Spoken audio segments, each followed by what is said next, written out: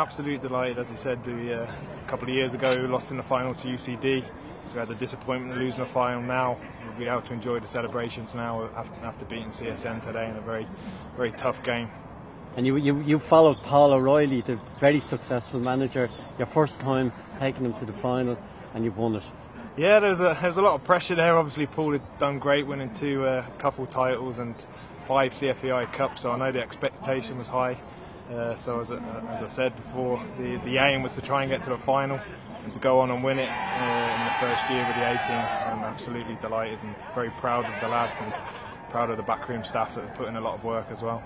And you went that 1 goal up from the penalty and it looked like you were going to get through, but the last goal, the equaliser for Stiofain Naofa, the heart must have sunk. Yeah, no, we've made it difficult for ourselves in every round. We were 2-1 down to Carlow and got a late equaliser, won it on penalties, same against Maynooth.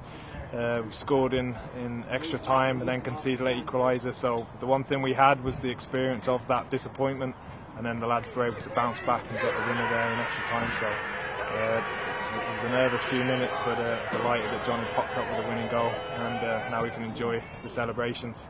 Yeah, absolutely delighted with the lads. We've done it the hard way. We conceded with a couple of minutes left and full time, and then delighted to get it in, delighted to get the one in the end up. Yeah, disappointed. It's been a long journey. Those lads have been with us in September, and I feel sorry for them because they gave everything they had, and they got themselves back into a game. Their goal was a penalty. We stayed in the game for the whole game. Everybody gave everything they had. We can be just proud of them, and they did a college. The college will be proud of them as well. But I'm just disappointed that it looked as if at one stage that it would go to penalties, and that's a lottery. I felt we were probably a better team in the first half. The second half they had a good bit of the game, but I still thought when we got back into it that we'd probably go on and win it because we had a chance earlier on, and I felt the longer we stayed in the game. But we got a clear sent off, and the argument we lost our shape small, but that's football. It was hard, the sending off. Well, it was a sending off. It was, yeah, you wouldn't dispute that. No.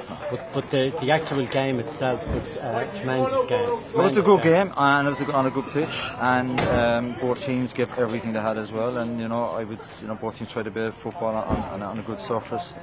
And we've come a long way in a couple of years because Carlow had probably been probably the top team around in our league in the last couple of years, and we really gave them a run for their money this year. But it just shows how close we're getting and how far we've come. Small college, with a very good soccer program for the last 15 years, but obviously we'd like to get our hands in that cup. But we got a cup last year, but it's just one of those things.